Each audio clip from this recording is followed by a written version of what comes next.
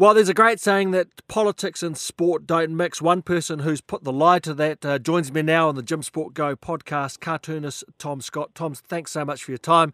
As I say, I've always chuckled when people say that politics and sport don't mix, because for you, they've mixed on the page on numerous occasions.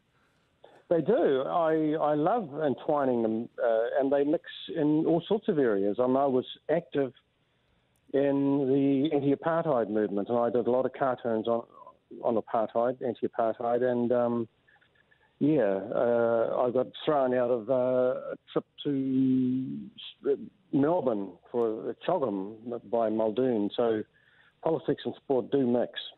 You've also... That was a very clumsy answer there. Sorry about that. No, that's okay. You've also drawn about just sport, though, haven't you? I remember you used to have two old fellas sitting on a park bench, and they'd discuss the All Blacks quite a bit. You like drawing about sport without a political bent. I do, and I think it gives the audience a break. And a Monday morning after a test match, it's quite good to do a cartoon on sport, because it just breaks the monotony of always being political. Plus, there's a lot of fun and comedy to doing sports cartoons. I did a cartoon about Stephen Donald, a nightmare, a guy waking up in the middle of the night, and he was saying to his wife, "I had that nightmare again." Stephen Donald was lining up to kick the winning goal in the World Cup final. And it turned out to be true. That was a cartoon that was sort of prescient. And I interviewed Stephen for when I did the show, wrote the screenplay for the television movie The Kick, and Stephen forgave me, and I think he owns the original. I think we gave it to him. Has there been a sporting figure that you've most liked to draw about? I know that Laurie Mains was someone that you'd have regular cracks at. Well, it's amazing. I did a lot of cartoons critical of him, but every now and again I would do a few that were on his side, and they were the ones who always requested.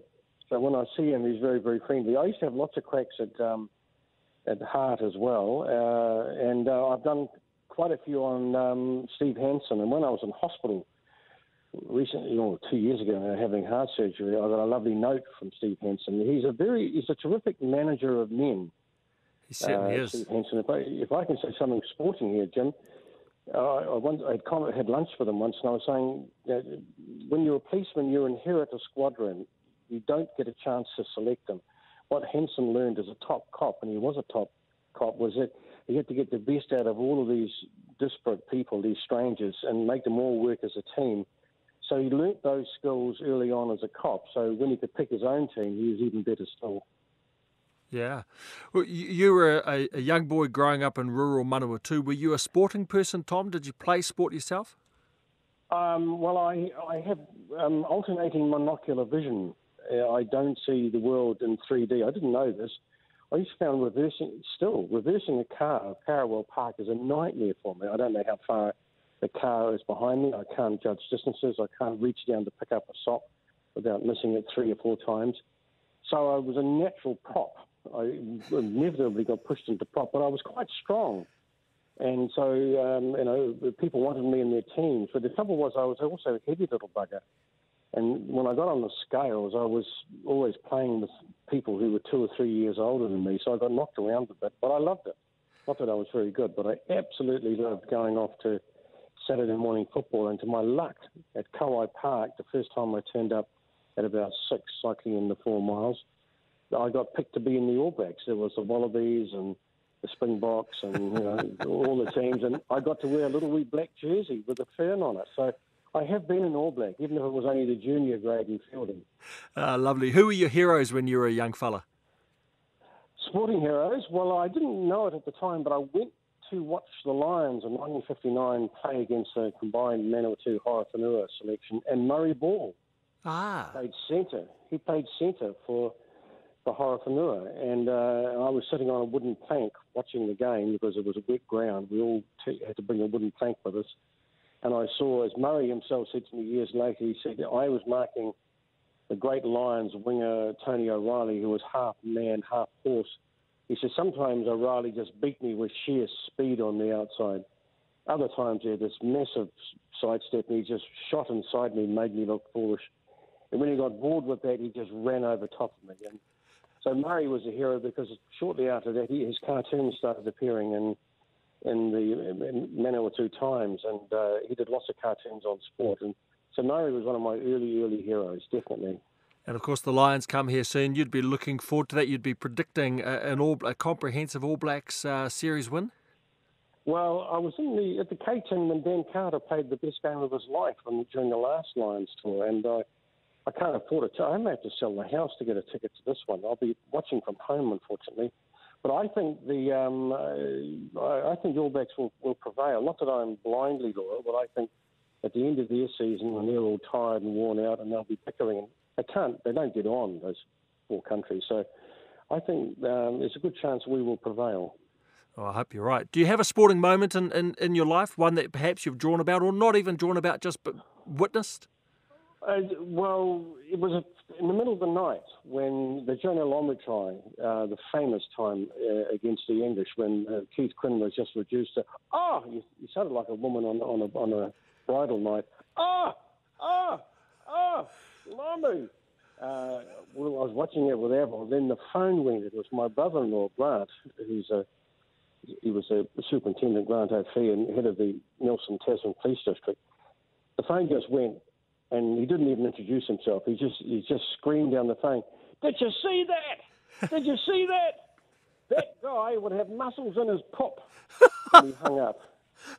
And I thought, muscles in his pop, that's right. That's what Jonah had. He had muscles in his pop. That is one of my favourite sporting moments. It was just priceless. Oh, wonderful. And what about your beloved Hurricanes? They're having a good start to the season. Can you see them going back to back? Yes, I can. And they've finally got a really good coach. He was a chemist and he's a thinker.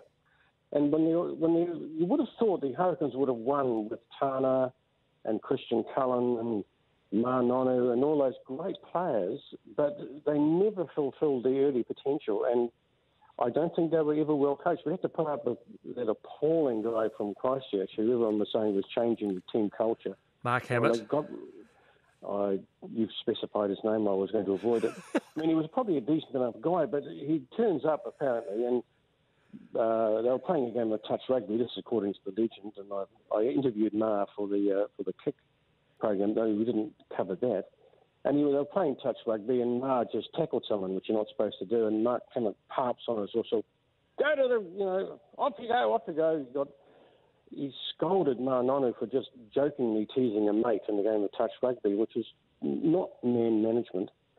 And he didn't handle the Hurricanes at all well.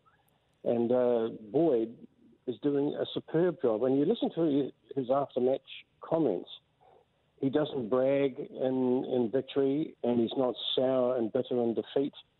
And he's just a really, really impressive man, a bit like Joe Smith, the Kiwi who's coaching Ireland, and a bit like Rennie and the Chiefs. So there are a lot of good coaches in New Zealand, and I don't think any of the good coaches were All Blacks. So there's something about, you don't have to be a great player to be a great coach. In fact, the reverse may be true. Yeah, absolutely. Just to wrap up, has there been a sporting person that you've delighted in drawing? Oh, well, gee. Ioloma was good to draw, and Colin Neves was good to draw. Christian Cullen was too good looking. Now, Jim, if you'd been an All Black, oh man, the fun I would have had drawing you. That great big craggy face. You would have been a joy, but you weren't good enough. You were a good enough player, but you weren't good enough to be an All Black, and you robbed me of a golden opportunity. I'm quite bitter about this, actually. Now, I'm glad you raised the subject. No, Jonah was just wonderful to draw and wonderful to watch. He was indeed. Tom, thank you so much for your time. Okay, mate. Cheers.